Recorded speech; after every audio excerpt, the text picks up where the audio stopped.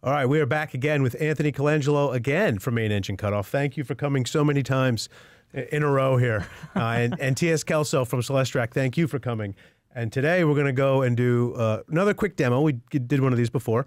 It actually wasn't a different day. It was today. But we're going to do another quick demo of some very specific, very cool, unique things that CelesTrak can offer for the Starlink capabilities that it has.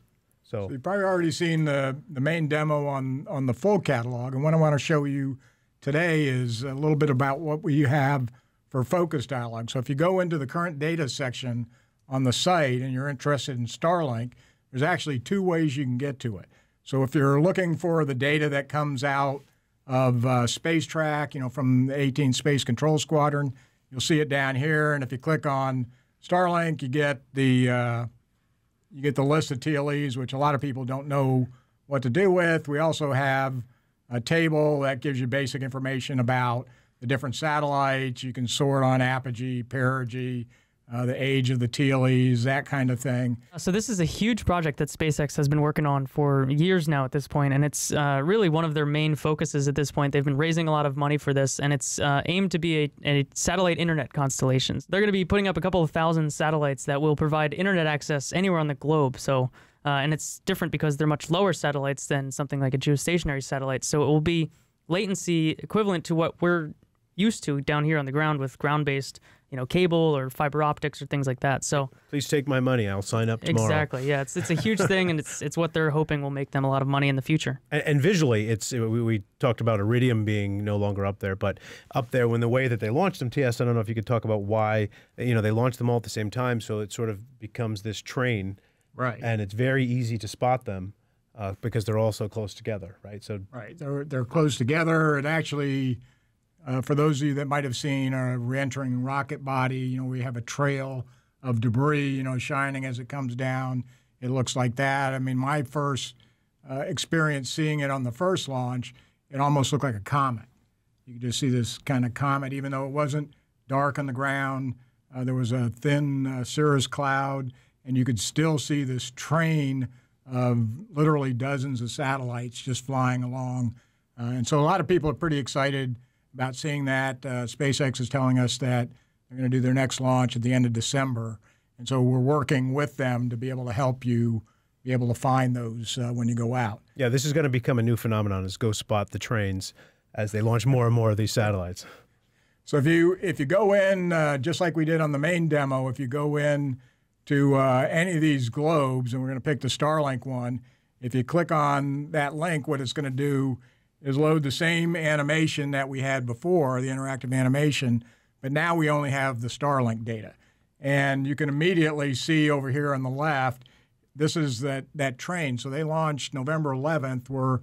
At this point, we're almost a month after that, and they're still fairly close together.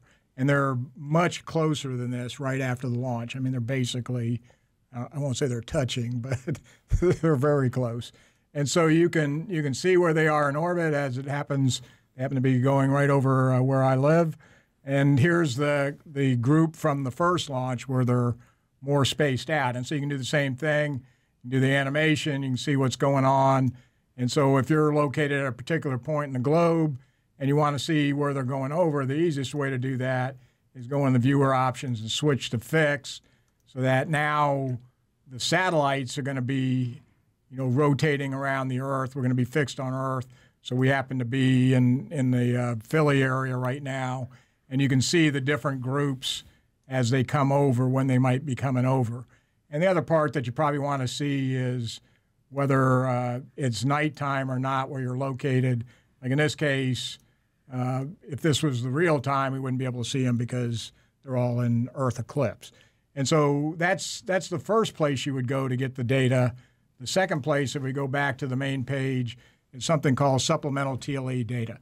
And so one of the issues that we have with these large deployments is that they're difficult to track. They're close together, you can get the radar observations, but as Starlink is doing their low thrust maneuvering to move to higher orbits, it makes it difficult to keep the observational TLEs lined up with what's really going on. And so we've worked with SpaceX, and we actually get their ephemera, so they know when they're going to maneuver, when they have maneuvered, and we generate TLEs based on SGP4 to put that out on the site. And so if you click on this link, we're looking at the orbits based on the actual SpaceX data, and it's accurate to probably on the order of a couple hundred meters, or at least it agrees to a couple hundred meters with what their location is. And one of the things we're looking at doing for the next launch, which is supposed to go the end of December, is to actually get that data before the launch and be able to generate TLEs so that people can plan for being able to go out and look at that. Very, very cool. And did you want me to show real quick how you could figure out when you could see that in SDK? Sure. Okay. All right, I'm going to drive for a second. I'm going to be playing the role of TS Kelso. Oh, that's a tough one. Starting from the current data page, you go to the supplemental data set right here, and you go to the Starlink TLEs. I'm going to save this link as starlink.tce. Why TCE? That's just how SDK works. All right, so here we are in SDK. I'm just going to do this really quick. If you have any questions, go to support.agi.com and ask them. I'm going to insert a place object. I'm going to search by address. Insert this in here. We are at 220 Valley. So I just inserted my place. Obviously, it came up red because that's the hardest color for everybody to see, so I'm going to change that real quick. Special algorithm built just for that. Again, if you want to get SDK, you just go to agi.com and go over to the resources section, and you can get a download for free SDK. What I'm going to do is a quick deck access, which is a tool. There's a whole other video on how to use it. I'm not going to go into the details of it, but I'm going to go from my location here in Exton and go out for 5 hours. I'm going to use that file that I just pulled down from CelesTrak that has all of the Starlink satellites in it. So this is the future ones that we have up there. We will have up there soon. And I'm going to advance. This is a quick little shortcut how to get all these things loaded into SDK so you don't have to load them all individually. Is any satellite that I have access to over the next 5 hours, I check this little box here. It's going to come up in my scenario. And I'm going to go ahead and compute this. You see some things jumping into this window over here. So here are all the times in the next 5 hours of when we can see Starlink satellites. And I can right-click on the time here, and oops, sorry, that's not the time. I could set my animation start time. You can see here's the beginning of the window of when that satellite is overhead our facility. And here's our facility. There's TS's rental car right there.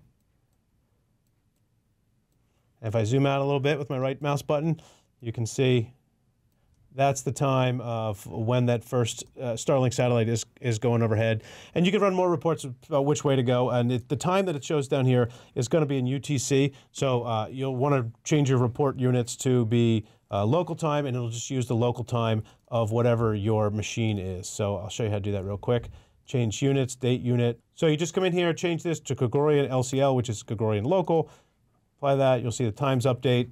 And so this is your local time based on whatever your computer is, and you know when to go out and look for these things in the sky. And it looks like you've got a ground track here as well, right? So I can see which direction, right? I'm not a pro. I'm not doing this every day. So for me, it's helpful to see. I have to look north, a little bit west to get that view. Yes, I can actually do another quick thing to help you with that. Bear with me. I could make a constellation object, and we can do a quick chain report. I'm going to make a quick grouping of all the Starlinks, and I can run a different report that gives you the actual azimuth elevation that you would point to see it. In my chain, I just choose constellation and Exton, and I can report on this chain here. And I want to do Access AER, stands for azimuth, elevation, and range. The range doesn't matter as much in this, the azimuth and the elevation. So here, the azimuth, 0 is north, elevation is above the horizon of where you would specifically exactly have to look. So if I jump to this time, you'll see that it's about 28 degrees up. Jump back to our animation window, and you'll see that's the direction you would look to go see it. Actually, we can put our view on the satellite looking down as well. And then that's what the satellite would see if it was looking at you. So that's real quick how you run it in SDK. Thanks again for being here today, guys. Thank you.